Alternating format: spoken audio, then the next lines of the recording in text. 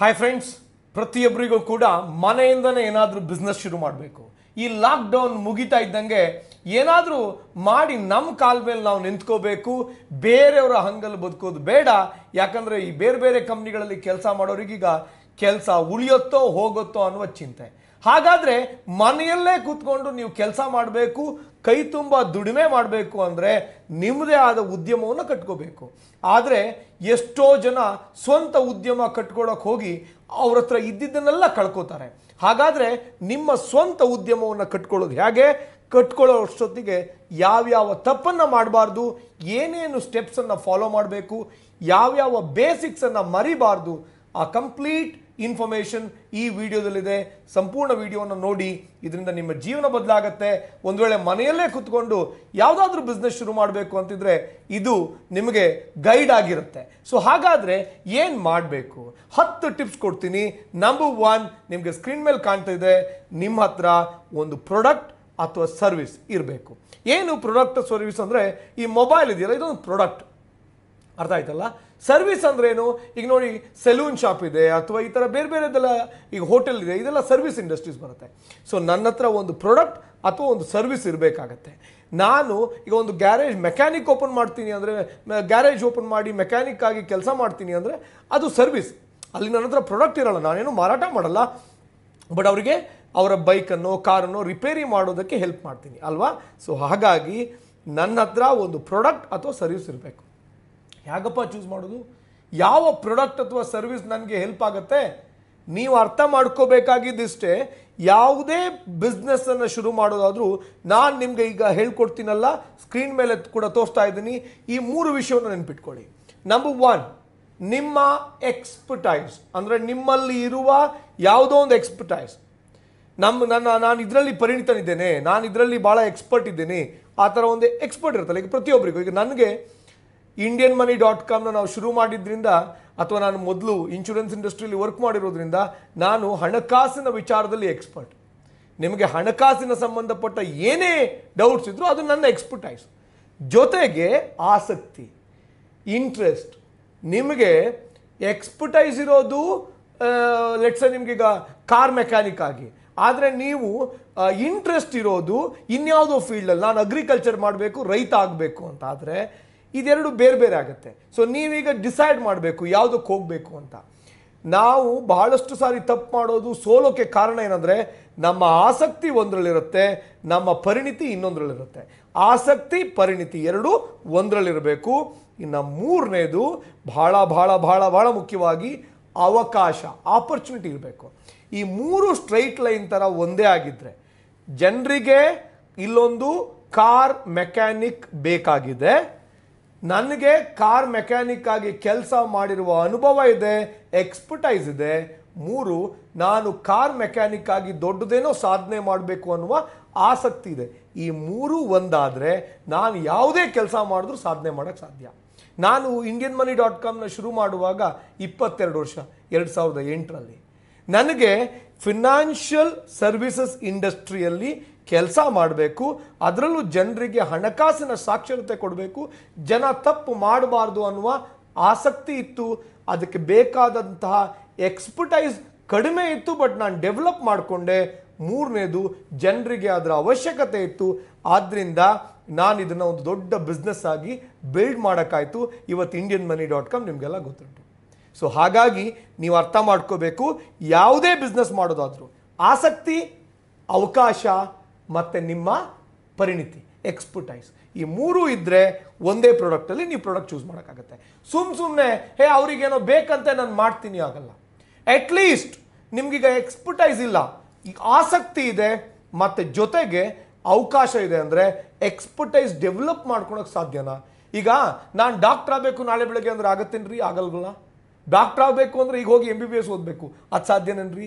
So ಯಾವ expertise ಬೇಕಾಗತ್ತೆ, ಆ ಎಕ್ಸ್ಪರ್ಟೈಸ್ನ ಇವತ್ತು ನನ್ನ ಹತ್ರ ಇಲ್ಲ, ಬಟ್ ಅಕ್ವೈರ್ ಮಾಡ್ಕೊಳ್ಳೋದಕ್ಕೆ, ಅದನ್ನು ಕಲಿಯೋದಕ್ಕೆ ಎಷ್ಟು ಟೈಮ್ ಬೇಕಾಗತ್ತೆ ಯೋಚನೆ ಮಾಡಿ ನೋಡಿ. ಸೊ ಇದು ನಂಬರ್ 1. ನೀವು ಒಂದು ಪ್ರಾಡಕ್ಟ್ ಅಥವಾ ಸರ್ವಿಸನ್ನು ಹುಡ್ಕೊಳ್ಬೇಕು. ಹುಡ್ಕೊಳ್ಳೋದಕ್ಕೆ ನಾನು ಕೊಟ್ಟಿರುವ 3 ವರ್ಡಿಂದು, ಬರೀ 3 ವರ್ಡಿನ ಒಂದು ಮಾನದಂಡ.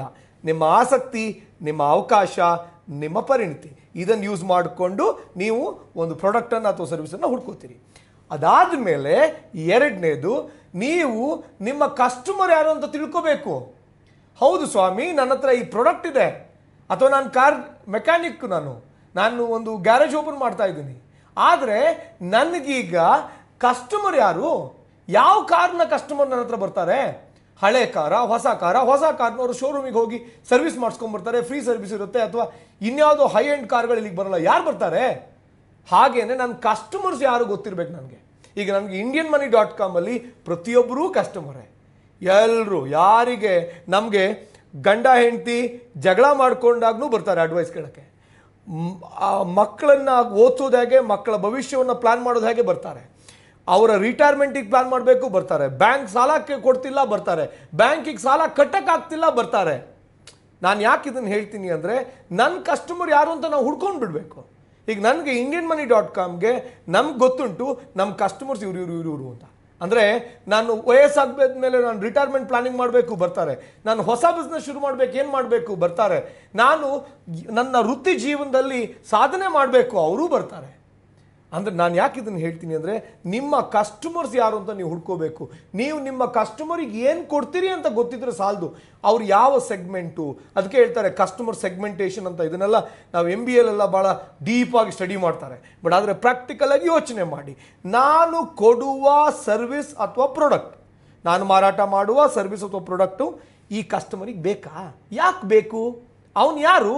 ಅದನ್ನು ಅರ್ಥ ಮಾಡ್ಕೋಬೇಕು, ಅದು ಭಾಳ ಮುಖ್ಯ. ಅದಾದ ಮೇಲೆ ನಿಮಗೆ ಈಗ ಯಾವುದೇ ಬಿಸ್ನೆಸ್ ಮಾಡೋದಾದರೂ ಕೂಡ ನನಗೆ ಬೇಕಾಗಿರುವ ಪ್ರಾಡಕ್ಟ್ ಇದೆ, ಸರ್ವಿಸ್ ಇದೆ, ಅದನ್ನು ಕೊಳ್ಳುವ ಕಸ್ಟಮರ್ ಇದ್ದಾನೆ. ಬಟ್ ನಿಮ್ಮ ಕಸ್ಟಮರು ನಿಮ್ಮನ್ನು ಐಡೆಂಟಿಫೈ ಮಾಡೋದು ನಿಮ್ಮ ಬಿಸ್ನೆಸ್ ನೇಮಿಂದ. ಇವತ್ತು ನೋಡಿ, ಆ್ಯಪಲ್, ಮೈಕ್ರೋಸಾಫ್ಟ್, ಗೂಗಲ್, ಯಾಹೂ ಅಲ್ವಾ, ರಿಲಯನ್ಸ್, ಟಾಟಾ, ಬಿರ್ಲಾ ಅಂದ ತಕ್ಷಣ ಆ ಕಂಪ್ನಿಗೆ ಒಂದು ನೇಮ್ ಇದೆ.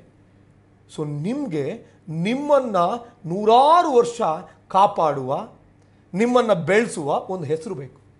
ಹೆಸರಿಡುವಾಗ ನೀವು ಬಹಳಷ್ಟು ಯೋಚನೆ ಮಾಡಿ ಇಡಬೇಕಾಗತ್ತೆ. ಎಷ್ಟೋ ಜನ ಎಂತೆಂಥದ್ದು ಹೆಸರಿಟ್ಟಿರ್ತಾರೆ, ಅವರಿಗೆ ಅದನ್ನು ಪ್ರೊನೌನ್ಸ್ ಮಾಡೋಕ್ಕೆ ಬರಲ್ಲ, ಅವರಿಗೆ ಅದನ್ನು ಬರೆಯೋಕ್ಕೆ ಬರಲ್ಲ, ಅಥವಾ ನಾನು ನನ್ನ ಕಂಪ್ನಿ ಹೆಸರನ್ನ ಹೇಳಿ ಸ್ಪೆಲ್ಲಿಂಗು ಹೇಳಬೇಕು ಅಂದರೆ ಎಂಥ ಮೂರ್ಖತನನ್ರಿ ಇದು. ನಾನು ನನ್ನ ಕಂಪ್ನಿ ಹೆಸರು ನಿಮ್ಗೆ ಹೇಳಿದ್ಮೇಲೆ ನಾನು ಇಂಡಿಯನ್ ಮನಿ ಅಂತೀನಿ, ನಿಮಗೆ ಬರೆಯೋಕ್ಕೆ ಬರಬೇಕಲ್ಲ. indianmoney.com ಅಂತ ಹೇಳ್ತಾ ಇದ್ದಂಗೆ ನಿಮ್ಗೆ ಗೊತ್ತಾಗಬೇಕು ಏನಿದು indianmoney.com ಅಂತ. ನೀವು ಸರ್ಚ್ ಮಾಡೋಂಗಿರಬೇಕು, ನಿಮ್ಗೆ ಗೊತ್ತಾಗಬೇಕು. indianmoney.com ವೆಬ್ಸೈಟಿಗೆ ನೀವು ಹೋಗೋಂಗಿರಬೇಕು. ಅದನ್ನು ಬಿಟ್ಟು ನೀವು ಈ ಕಂಪನಿಯ ಹೆಸರನ್ನು ಹುಡ್ಕೋದು ಹೇಗೆ?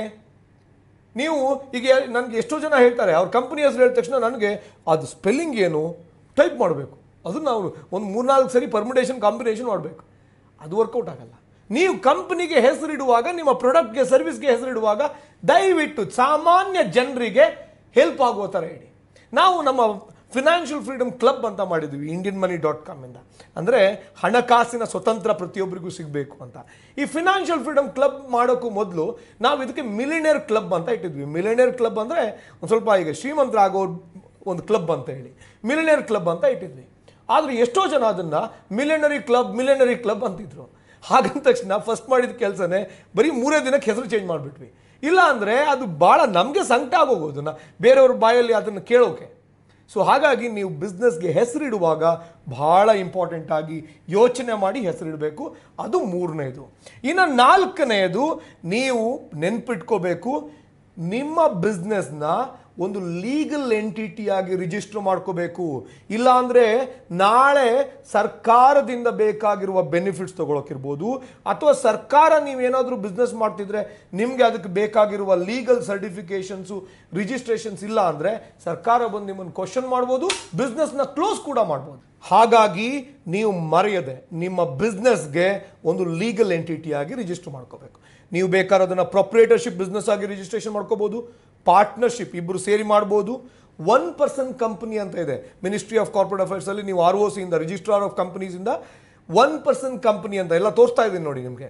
Proprietorship, partnership, 1 person company, private limited company, limited liability company LLP, ಮತ್ತು ಪಬ್ಲಿಕ್ ಲಿಮಿಟೆಡ್ ಕಂಪನಿ, ಹೀಗೆ ಬೇರೆ ಬೇರೆ ಆಪ್ಷನ್ಸ್ ಇದೆ.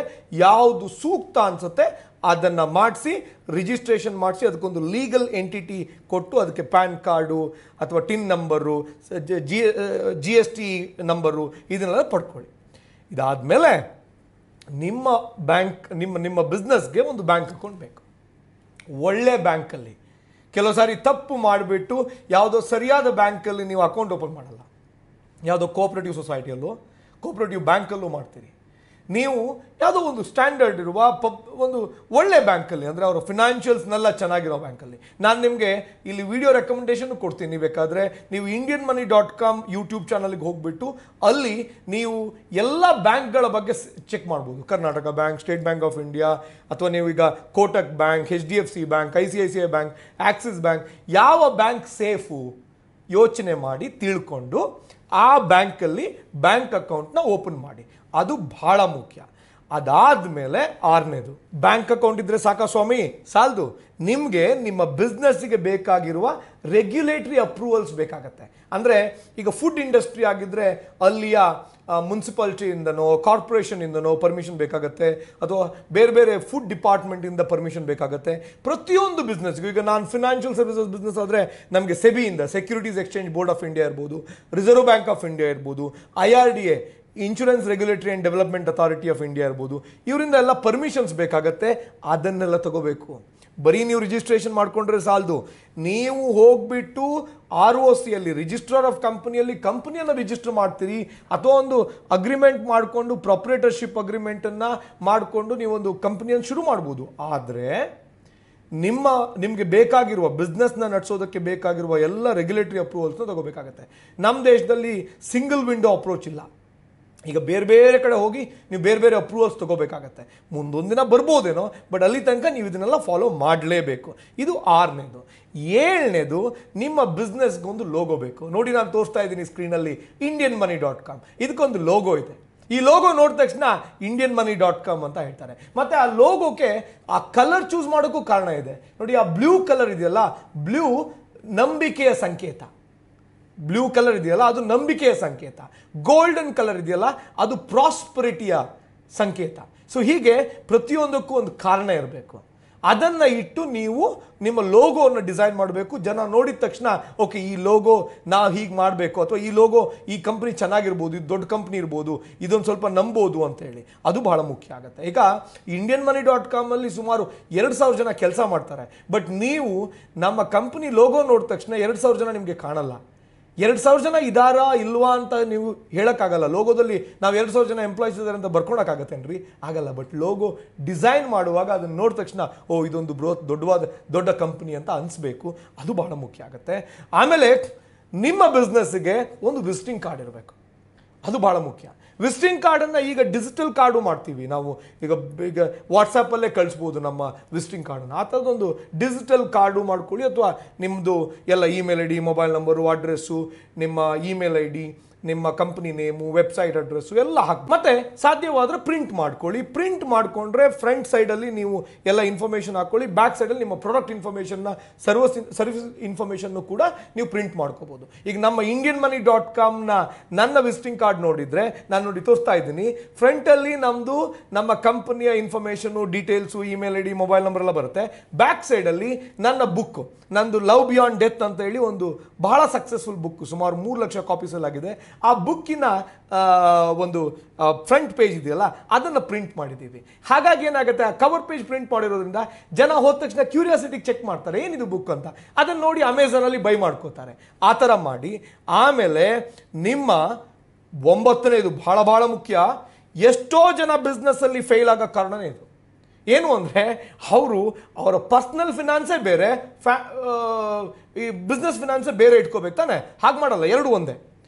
ಆಫೀಸಲ್ಲಿ ದುಡ್ಡಿರುತ್ತೆ, ಮಗ ಬಂದು ಅಪ್ಪ ನಾನು ಚಾಕ್ಲೇಟ್ ತೊಗೋಬೇಕು ಕೊಡು, ಅಪ್ಪ ನಾನು ಬೈಸಿಕಲ್ ತೊಗೋಬೇಕು ಕೊಡಿ, ಹೆಂಡತಿ ಬಂದುಬಿಟ್ಟು ನಾವು ಮನೆಗೆ ಗ್ರೋಸರಿ ತರಬೇಕು ಇದರಲ್ಲೇ ಕೊಡಿ. ಬಿಸ್ನೆಸ್ ಅಕೌಂಟ್ ಬೇರೆ, ಪರ್ಸ್ನಲ್ ಅಕೌಂಟ್ ಬೇರೆ. ಯಾವತ್ತಿದ್ರೂ ಅದನ್ನು ನೆನಪಲ್ಲಿ ಇಟ್ಕೋಬೇಕು. ಹಣಕಾಸು ಅಂತ ಬಂದಾಗ ಬಿಸ್ನೆಸ್ ಬೇರೆ, ಇದು ಬೇರೆ. ನಿಮ್ಮ ಪರ್ಸನಲ್ ಅಕೌಂಟಿಂದ ಬಿಸ್ನೆಸ್ ಅಕೌಂಟಿಗೆ ಇನ್ವೆಸ್ಟ್ಮೆಂಟ್ ಅಂತ ಹೂಡಿಕೆ ಮಾಡ್ತೀರಿ. ಪ್ರತಿ ತಿಂಗಳು ಬಿಸ್ನೆಸ್ ಅಕೌಂಟಿಂದ ಪರ್ಸನಲ್ ಅಕೌಂಟಿಗೆ ಸಂಬಳ ಅಂತ ತಗೋತೀರಿ. ನಿಮ್ಮ ಮನೆ ಖರ್ಚು, ನಿಮ್ಮ ಪರ್ಸನಲ್ ಖರ್ಚೆಲ್ಲ ಆ ಪರ್ಸನಲ್ ಅಕೌಂಟಿಂದ ನಡಿಬೇಕು, ಬಿಸ್ನೆಸ್ ಅಕೌಂಟಿಂದ ನಡಿಬಾರ್ದು. ಬಿಸ್ನೆಸ್ ಅಕೌಂಟಿಂದ ಯಾವತ್ತೂ ಕೂಡ ನೀವು ನಿಮ್ಮ ಪರ್ಸನಲ್ ಎಕ್ಸ್ಪೆಂಡಿಚರ್ನ ಮಾಡಲೇಬಾರ್ದು. ಹಾಗೆ ಮಾಡಿದ್ರಿ ಅಂದರೆ ಮುಗದೇ ಹೋಯಿತು, ಅದು ನಿಮ್ಮ ಕೊನೆಯ ಬಿಗಿನಿಂಗ್, ನಿಮ್ಮ ಕೊನೆಯ ಬಿಗಿನಿಂಗ್, ಅಂತ್ಯದ ಶುರು ಅಂತ. ಹಾಗೆ ಮಾಡಬೇಡಿ. ಎಷ್ಟೋ ಜನ ಬಿಸ್ನೆಸ್ಸಲ್ಲಿ ಸೋಲೋ ಕಾರಣನೇ ಅದು. ಇವತ್ತು ಎಂತೆಂಥ ದೊಡ್ಡ ದೊಡ್ಡ ಬಿಸ್ನೆಸ್ ಮೆನ್ಸ್ ಎಲ್ಲ ಜೈಲಿಗೆ ಹೋಗೋ ಕಾರಣವೂ ಅದೇ. ಯಾಕಂದರೆ ಅವ್ರು ಶೇರ್ ಹೋಲ್ಡರ್ಸ್ ಮನಿ ತೊಗೊಂಡಿರ್ತಾರೆ, ಅಲ್ಲಿ ಅವ್ರ ಹೋಲ್ಡಿಂಗ್ ಕಡಿಮೆ ಇರುತ್ತೆ, ಬೇರೆ ಪಬ್ಲಿಕ್ ದುಡ್ಡನ್ನು ತೊಗೊಂಡಿರ್ತಾರೆ, ಬ್ಯಾಂಕಿಂದ ದುಡ್ಡು ತೊಗೊಳ್ತಾರೆ, ಅದನ್ನೆಲ್ಲ ಪರ್ಸ್ನಲಿಗೆ ಯೂಸ್ ಮಾಡ್ಕೋತಾರೆ. ನಾಳೆ ಬಿಸ್ನೆಸ್ ಸೋಲುತ್ತೆ, ಸಾಲ ಕಟ್ಟೋಕ್ಕಾಗಲ್ಲ, ಜೈಲಿಗೆ ಹೋಗ್ತಾರೆ. ಸೊ ಹಾಗಾಗಿ ಆ ತಪ್ಪು ಮಾಡಬೇಡಿ. ಇನ್ನು 10ನೇದು, ಇದು ಭಾಳ ಭಾಳ ಭಾಳ ಭಾಳ ಇಂಪಾರ್ಟೆಂಟು. ನೋಡಿ, ನಾನು ಯಾವಾಗಲೂ ಹೇಳ್ತೀನಿ, ಜೀವನದಲ್ಲಿ ನಾವು ಗೆಲ್ಲಬೇಕು ಅಂದರೆ ಒಂದು ಗುರಿ, ಒಬ್ಬ ಗುರು ಇರಬೇಕು ಅಂತ. ಆದರೆ ಎಷ್ಟೋ ಜನಕ್ಕೆ ಸರಿಯಾದ ಗುರು ಸಿಗಲ್ಲ. ಈಗ ನಮಗೆ ಬೇಕಾಗಿರೋದು ಬಿಸ್ನೆಸ್ ಶುರು ಮಾಡೋದಕ್ಕೆ ಒಬ್ಬ ಒಳ್ಳೆ ಚಾರ್ಟರ್ಡ್ ಅಕೌಂಟೆಂಟ್. ಯಾಕೆ ಅಂತ ಹೇಳ್ತೀನಿ, ಅವನೊಂಥರ ಬೃಹಸ್ಪತಿ ಇದ್ದಂಗೆ, ಎಲ್ಲದನ್ನೂ ಹೇಳ್ಕೊಡ್ತಾನೆ. ಇಲ್ಲೇನು ಮಾಡಬೇಕು, ಇಲ್ಲೇನು ಮಾಡಬೇಕು, ಟ್ಯಾಕ್ಸು, ಅಕೌಂಟ್ಸು. ನಿಮಗೆ ಸರಿಯಾದ ಚಾರ್ಟರ್ಡ್ ಅಕೌಂಟೆಂಟ್ ಸಿಗ್ದಿತಿ. ಈಗ ಇಲ್ಲಿ ನಮಗೆಲ್ಲ ಈ ಮಾರ್ಕೆಟ್ ಸಿ ಅಂತಾರೆ, ಮಾರ್ಕೆಟ್ ಚಾರ್ಟರ್ಡ್ ಅಕೌಂಟೆಂಟ್ ಅಂದರೆ ನೀವು ಏನೇ ತೊಗೊಂಡೋಗ್ಬಿಡಿ ಸೈನ್ ಹಾಕ್ಕೊಡ್ತಾರೆ, ಅವರಿಗೆ ತಲೆ ಬುಡ ಅರ್ಥ ಆಗಲ್ಲ. ನೀವು ಹಾಗೆ ಮಾಡಬೇಡಿ. ಮಾರ್ಕೆಟ್ ಚಾರ್ಟರ್ಡ್ ಅಕೌಂಟೆಂಟ್ ಅಲ್ಲ, ಒಬ್ಬ ಎಕ್ಸ್ಪರ್ಟ್ ಚಾರ್ಟರ್ಡ್ ಅಕೌಂಟ್ ಇಟ್ಕೊಳ್ಳಿ, ಅವ್ರಿಗೆ ಸ್ವಲ್ಪ ಬೇಕಾದ್ರೆ ದುಡ್ಡು ಜಾಸ್ತಿ ಕೊಡಿ. ಒಬ್ಬ ಒಳ್ಳೆ ಸಿ ಎ ಚಾರ್ಟರ್ಡ್ ಅಕೌಂಟೆಂಟ್ ಅಂದರೆ ಅವನು ಎಕ್ಸ್ಪೀರಿಯನ್ಸ್ ಇರಬೇಕು, ಒಳ್ಳೊಳ್ಳೆ ಕಂಪ್ನಿಗಳ ಕ್ಲೈಂಟ್ ಇರಬೇಕು. ನೀವು ಎಷ್ಟು ಸಾಧ್ಯ ಆಗುತ್ತೆ ಅಷ್ಟು ಒಳ್ಳೆಯವನಿಗೆ ಹೋಗಿ. ನೀವು 10,000 ವರ್ಷಕ್ಕೆ ಕೊಡಬಹುದು, 50,000 ಕೊಡಿ, ಅದು ಬೇನ್. ಯಾಕಂದರೆ ನಾಳೆ ನಿಮ್ಮ ಬಿಸ್ನೆಸ್ ಹೆಮ್ಮರವಾಗಿ ಬೆಳೆಯುತ್ತೆ. ಇವನು ಇಲ್ಲಿ ಆಲ್ರೆಡಿ ಆದಷ್ಟು ಡ್ಯಾಮೇಜ್ ಮಾಡಿ ಹೋಲ್ ಮಾಡಿ ಇಟ್ಟಿರ್ತಾನೆ, ನೀವು ಅದನ್ನು ಮುಚ್ಚೋಕ್ಕೆ ಆಗಲ್ಲ ಆಮೇಲೆ. ಸೊ ಹಾಗಾಗಿ ಒಳ್ಳೆ ಚಾರ್ಟರ್ಡ್ ಅಕೌಂಟೆಂಟ್ ಭಾಳ ಮುಖ್ಯ. ಒಬ್ಬ ಒಳ್ಳೆಯವನ ಆಯ್ಕೆ ಮಾಡ್ಕೊಳ್ಳಿ.